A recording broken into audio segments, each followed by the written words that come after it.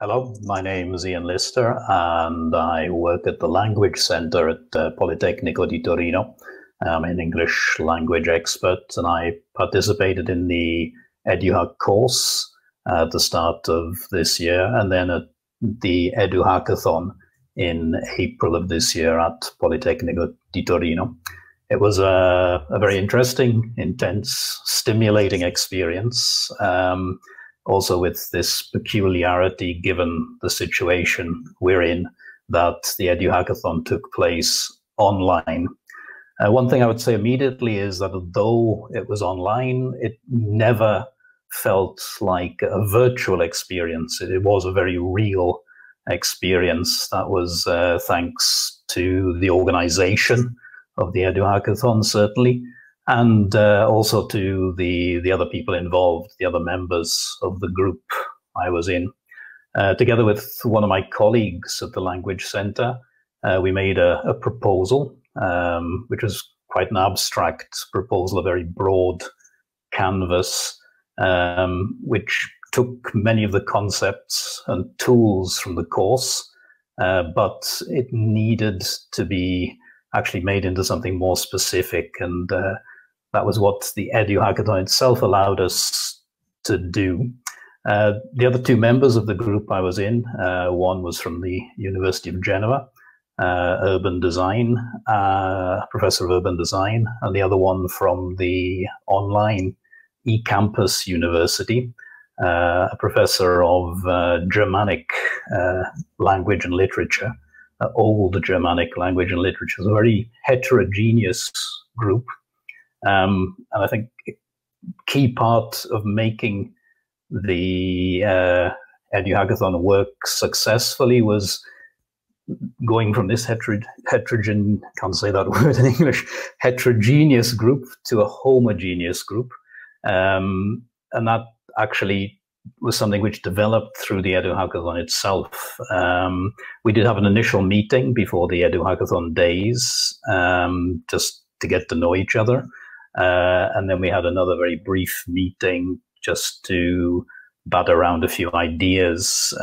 One of the key ideas which we came up with was, because of our different backgrounds, to find something that we could work on and put onto this broad canvas. And we came up with the idea of working on the history of the city of York, both in terms of its urban development, in terms of its medieval history for the colleague who both Germanic and Old English languages are her field.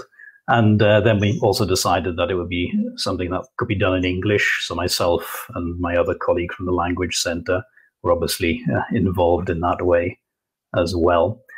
The EduHackathon itself took place over 2 days. The first day there was a general meeting with all the groups, again, to get to know each other and to hear about the different proposals. And then we had a morning to work on the proposal, followed by a short break, and then a couple of hours in the afternoon. I would say the timing worked very, very well, a couple of hours in the morning, a couple in the afternoon.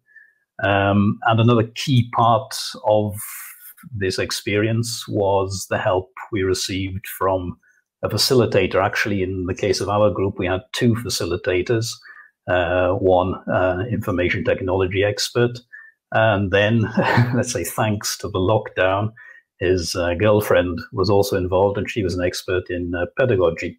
So we had help from both of them. And my main worry before the day began was how to take this abstract proposal, this broad canvas, and turn it into something more specific that could work as a final proposal.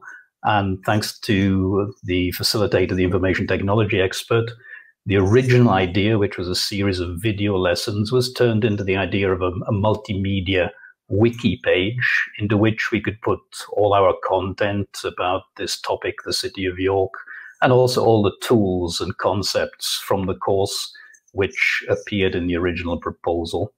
And that first day, we were also provided with a framework to work on, which is very, very useful. It guided us in terms of putting down our ideas, obviously not on the paper because we were working in an online environment, but we managed to get those ideas down.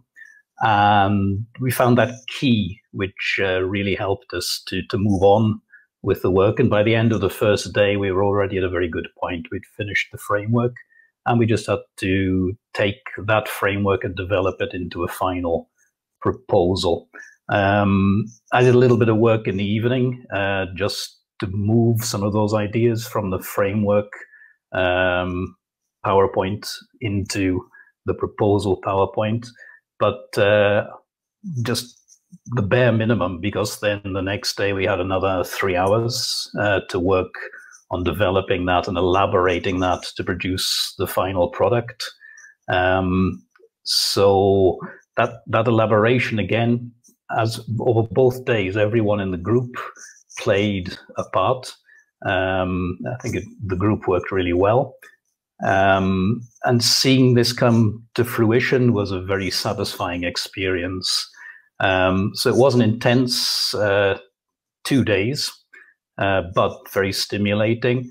But I don't think we ever felt under pressure. That I think the timing was just right to be able to come up with a very good final product, which then in the afternoon of the second day we presented to everybody else.